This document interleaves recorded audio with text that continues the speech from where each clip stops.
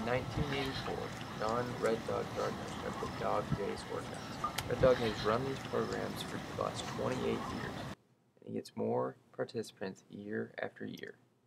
Now last group, we don't want any pull muscles. Get set, go.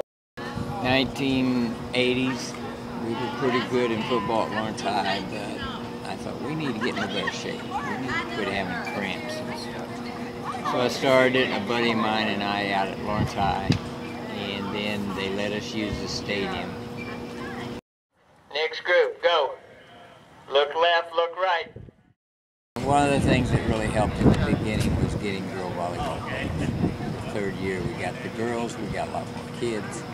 Started getting with brother or sister, and then it just grew. I don't know, 500-600 in the morning, and it varies in the evening, anywhere from 200 to 350.